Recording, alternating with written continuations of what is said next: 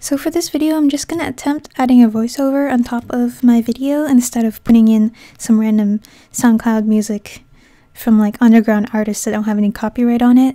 I mean, I do like promoting good music, but it's taking a while for me to find that good music, and eventually I'll run out and I'll have to like beg artists to make more. So right now I'm sketching my drawing, and I'll be just describing what I'm doing, what I'm thinking about, maybe give you some advice as I'm drawing. I'm doing my first pass of the sketch, and usually my sketch goes in stages, so this is my second attempt at a sketch. I kind of just like every time I do a new layer of a sketch, I try to make it as neat as possible, but I still add some more details and it gets sketchy again after a while, so I do a pass of another sketch on top of that, and I keep doing that, keep adding more layers of sketches and deleting the old ones until I'm satisfied with it, until it's clean enough that I can actually paint underneath. So yep, here's me just finalizing. I think this is my final sketch of it. I've kind of got the hang of what her expression should be. My inspiration came from Pinterest. There was a girl that I found that she was looking out into space, into nothingness, and I really liked the way her hair was flowing and how like her expression was pondering, and you kind of wonder, what is she thinking about? And so that was a goal of my drawing, was to kind of give it a background story that the viewer had to tell themselves. I wasn't going to tell a story with this one, but the point was to make you think of a story for her. So yep, and then I started with my underpainting. No, not underpainting, my base painting, because I want to make the painting underneath as complete as possible before I get rid of the liner, because as you can see from my previous drawings that I try to get rid of the liner. I'm not too into outlining. I think when you're trying to do semi-realism, putting an outline will drown out the colors and the details that you've put it between it.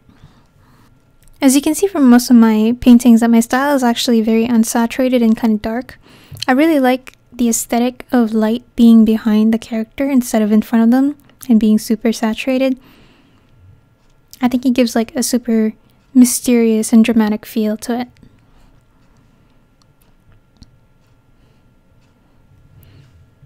I wasn't quite sure what to do with the eyes. The eyes were orange, and I was like, oh, her eyes are kind of evil. It was too bright. But then my sister came and said, no, it's cool. It's unique, it's cool. So I was like, okay, that's that. It's cool. I realized after a while that my painting was getting a little flat.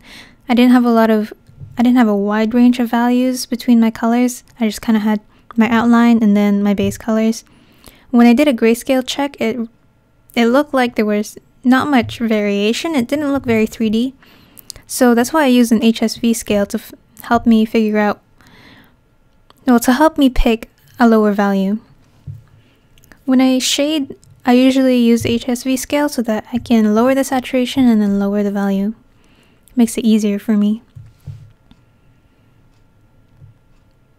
So I made the outline lighter. I made it brown because there's really no such thing as black in real life.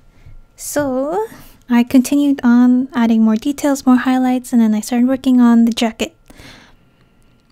I actually ignored the jacket for quite a while because I wasn't sure what color to make it. I didn't know how to shade it. Like, I didn't know what hue to make the darker color of it. I wanted the jacket to be blue just because my reference picture of the jacket was blue. But it was really just guess and check for that part of the drawing.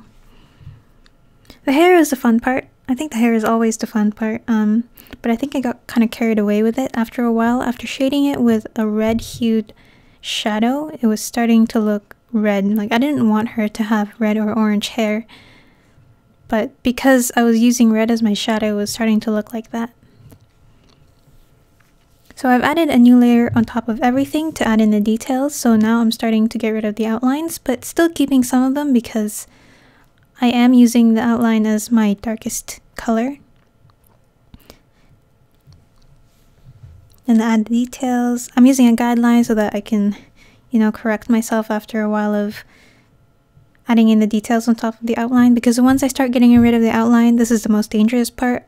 I lose my guides. So I have to keep coming back and making sure that I'm still in line with proportions and balance. So when I got rid of the outline near the jaw here, I realized that my values weren't dark enough still. Like for some reason, it was all still really flat. I'm kind of all over the place when I color. I'm like really all over the place because when I see something that's not finished, I'll move on to that. And then when I scan the whole drawing and I see something else that's not finished, I move on to that. And I really don't have a process in painting. I just complete the entire thing. So when I flipped over the canvas, I realized that there was a straight line on the left side of her face or the right side of her face. And it was kind of ruining the flowiness of her hair. So I just added a strand that kind of went into her face so that I didn't have any straight lines that would really bother the composition. Near the end, I started speed finishing the painting because I was getting really impatient. I only have 3 to 4 hours of patience when I'm doing a painting, especially when I start late. It was 11 p.m. and I just didn't want to do it anymore. So I wanted to finish it. Like, even though it's not as complete as I would have hoped it to be, I still wanted to get something out. And I did experience it, I learned it, and people might like it if they see it, so it's okay to not finish a painting. Like, if you want to post it, finish it enough that it looks finished, even though it's not finished in your own eyes. Just move on to the next painting. It'll probably be better than this one. Because that's the thing, every new drawing is better than the old one. Well, it better be. Because you're supposed to learn from every painting after each painting.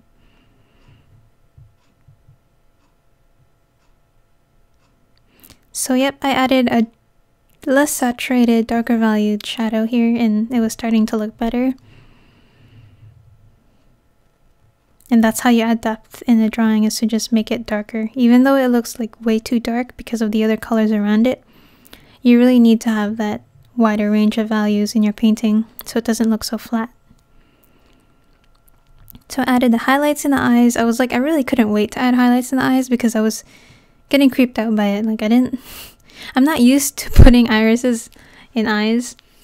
Honestly, a lot of my paintings, I just get rid of the iris because it's so hard to center it in the eye because I don't like doing it. If I don't like doing it, I won't do it. But I forced myself here because I wanted to make a complete enough drawing. Here was fixing the shading in the hair because I told you before it was starting to look red. So I added some more greens into it and more grays so that it would actually look like brown hair. In the shirt, I got rid of the stripes because, well, I was impatient and I wanted to finish it. And stripes would have made it a lot harder.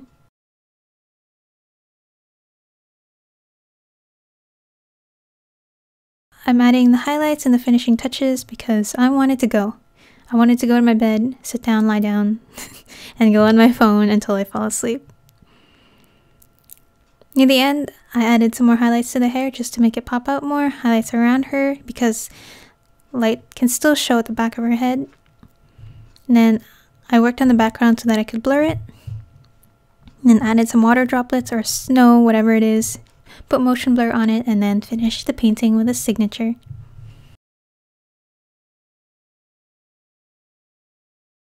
And that's it. Have a good weekend. I hope that video was somewhat useful to you. And if you want to see the drawing, it's on my Instagram or on my ArtStation in the links below.